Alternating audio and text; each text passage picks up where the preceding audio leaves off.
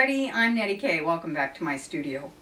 You know, this whole entire last year, we have had a collective mindset of trying to be safe, haven't we? Yeah. And so that's a good idea because, you know, things aren't getting better very fast, are they? No, they're not. And so unfortunately what happens is it also affects our artwork as well and other areas of our lives, our relationships. Maybe we're not taking quite the risks in our relationships as we did before. But our artwork especially becomes this thing of trying to remain safe. Now what do I mean by that? Well, for instance, in my gallery in Pasadena many years ago, I had some volunteer painters that painted well, but were so safe that the paintings themselves were quite boring and there wasn't anything that would motivate a buyer to purchase them. And so what I had to kind of push is to say, well, what makes something interesting, okay? And we need to think about kind of branching out a little bit and doing something a little bit unique, even if it's not really where our comfort level is. So I'm thinking about Halloween, you guys. I'm not really a big fan of Halloween, but when I was a little girl, the purpose of Halloween for me was to get out of this little conservative, plain Jane little girl and to test out the waters of what it looks like when you can wear makeup. All right, just saying. So, you know, I'm going to show you what that might look like. In our own art and in our lives, sometimes, pardon me, we can add a little color, okay? We add a little color, and you see I really get into the color. I got the big glasses. I usually have some crazy, you know, long dangly earrings. I just put those on. And today I'm going to go one further for you. So I'm going to have a little bit of fun and just show you what happens when you get out of your realm. And this is just part of what's happening at Halloween. So as a little girl, pardon me for stripping. As a little girl, I was, you know, really plain, okay? I had freckles. I was super plain. I had red hair. You know, you'd think that would be interesting, but it's just, you feel so plain. There's no eyelashes, no eyebrows, whatever. So at Halloween, I was allowed to wear makeup, and I always chose to be a gypsy. And so the reason I did that was so that I could add some color into my world. I didn't have a lot of clothes. I wore boys' clothes because, well, not when I was really little. We wore just whatever our grandmother made for us.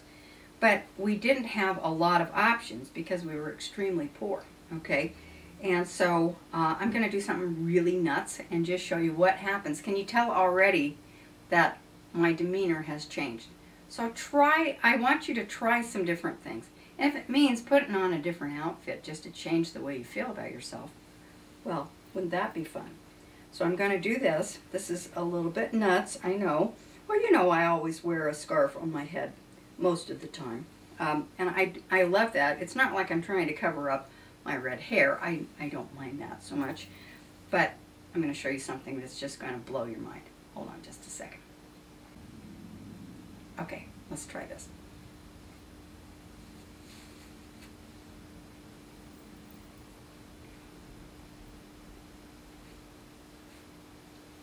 All right, well, I know this is really wacky, and it's not something that I'm going to be doing all the time. I'm not going to wear this to the grocery store. Number one, my poor little son, my son who's 23, can't see very well, and he said, Mom, I would never even be able to find you in the store if you didn't have red hair.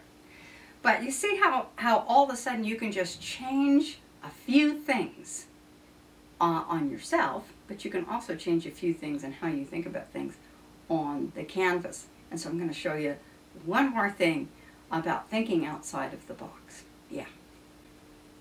Okay, so what I'm trying to get at here is that once you have accomplished being able to do a basic landscape, and you've practiced and you've got that paint down and you know how it works, or you've mastered some still life, you got to get your shapes down, you know all that, or you're doing portraits and you've mastered how to draw the head and how to paint a portrait, whatever, it may be time to step out of the box.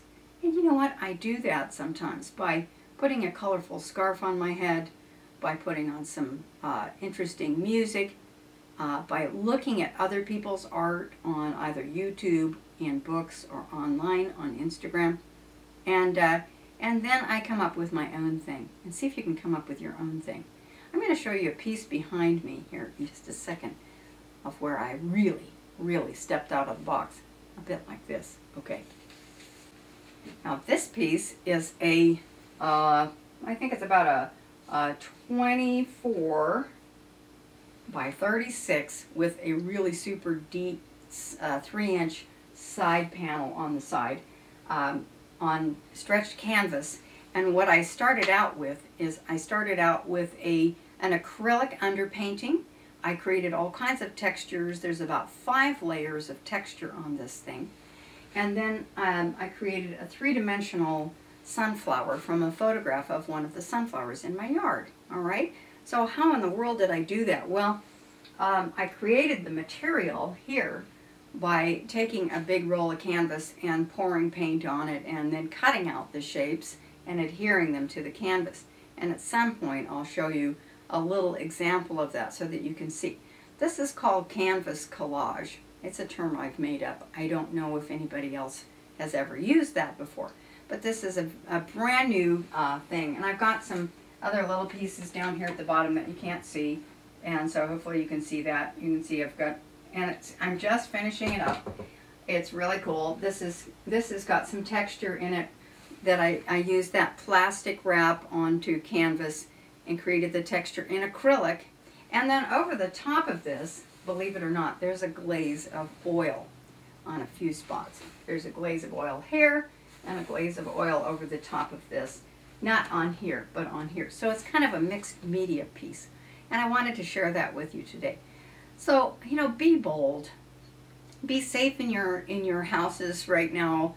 But, you know, you're going to have a little bit of time this winter. I think you are. So you need to, you know, remain physically safe.